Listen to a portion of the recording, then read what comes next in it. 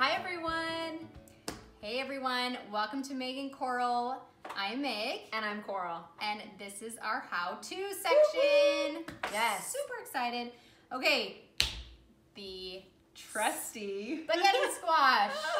Yes. All right, we get asked all the time how to cook a spaghetti squash. It's like the most searched item, I think, on Pinterest or something like that right now. So spaghetti squash is super, super easy to cook. There's a couple different ways to do it. I do it in the microwave because I like it to be fast. And I also like the texture a little bit better in the microwave. But you can do it in the oven as well, and I'll tell you how to do that. Basically, if you do it in the microwave or the oven, you're going to want to poke holes in it. This is a really hard squash. Okay, so safety first. You just want to poke holes in it with a knife, with a sharp knife. That's like making me nervous. Are you nervous? But just be careful, be careful. But this is what's going to let the steam escape, okay? So, quick little side note, I cooked a spaghetti squash in the microwave exactly how I did this, and it like exploded in my face. I'm not even joking. And I still have a scar on my nose for that. So you need to be careful. Just always use a towel to cover it and handle it, okay? That is so funny.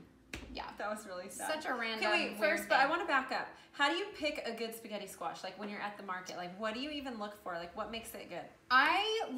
So it's crazy because at Trader Joe's they sell spaghetti squashes this size for $2. And so I just try to find the biggest one I can find because at that store, that's where I normally buy it. Because it's not by weight. If you go to another supermarket, it's like expensive. $7, $8, $9. Yeah, because they're heavy. Yeah. So I always buy it at Trader Joe's because it's super cheap. And I just get the biggest one. Oh, that's good. So there's no real way to, just get it. It needs to be heavy. Good.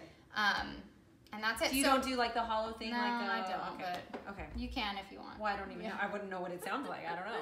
So we're going to put this in the microwave. If you are doing it in the oven, you're going to want to microwave it for about 2 minutes to get it soft enough where you can cut through it. Right now, if you were to try to cut through this, it's very, very dangerous. So I always say put it in the microwave for just at least 2 minutes to get it a little bit soft so that you can cut it. But to put in the oven. To put in the oven, yeah. Okay. If you are doing that, once you do that process, cut it. All I do is I put it on a sheet tray. I put it face down, so cut side down, and I cook it for about like 40 minutes at 350 to 400. So that's another way. Every oven's so different. Yeah. Okay. So, but we're doing it in the microwave because it takes 10 minutes. That is how long it takes. So, I like it to be quick and easy and dinner on the table fast. I know. So that's good. why. And you know what else I love? I love in our formula cookbook. Can we just talk about this really quick? So I'm going to put this in the microwave for 10 minutes, and Coral, tell them about so our formula cookbook takes a recipe and turns it into a formula, and you can create endless possibilities, which is so exciting. But we actually feature this lovely spaghetti squash.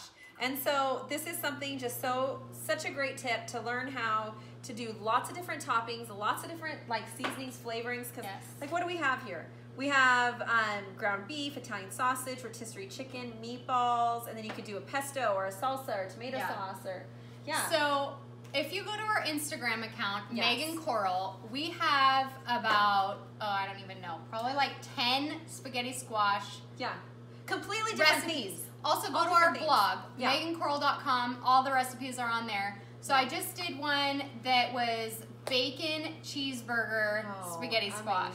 So good. And then I do a pineapple fried rice with it, or a taco boat with it, or we did our cooking class with the pesto. Yes, the pesto was so good. Pesto and rotisserie chicken. So honestly, spaghetti squash is just a blank canvas, and I love it. It's low carb, it's healthy, and it's super fast. Yeah, and kids like it. Yeah, you just gotta put stuff in it, right? Yeah, get the flavors right. Yes. So check out our website, check out our Instagram, follow us, and get this sucker because this is what's going to help you to be creative. And we'll put the link below too on where to get that. Awesome. All right. Stay tuned. We'll be right back. All right, guys, so the spaghetti squash just came out of the microwave. I used a towel so that no steam burn. No burn nose. Yeah, I already have a burn on my arm, whatever. So anyways, okay, so what I do is I use a towel for this because remember, this is when it exploded in my face. So I'll step back. also, just let it cool off a little bit. Like, we've let this cool off for maybe 5 minutes or so. Yeah. Just to let some of the heat escape. Okay, and so you're gonna run into this problem where this part you can't cut. So just kind of leave it. Looks amazing. And then you're gonna cut. Looks amazing. And it just kind of breaks at that point. So Awesome. now we have it all ready to go. All we're gonna do is use a fork to kind of scrape the seeds. Yes, that would be awesome. And so you're gonna scrape the seeds out first, just with the fork, so you're not digging too deep in there right now. Just get the seeds out, and then we're gonna go to town and create our little strands. So now, what about these little guys? This one you want to get out, correct? Yeah, like anything the gooey with parts, seeds. The gooey parts? Yeah, I just Okay. take out the seeds and then, yeah. Okay, so I've taken out my seeds. Coral's almost done taking out her seeds. And now you're gonna grab your fork and kind of do it hard. And there's some seeds that'll just kind of get in the way. Just take those out. And you're just creating strands, just like that.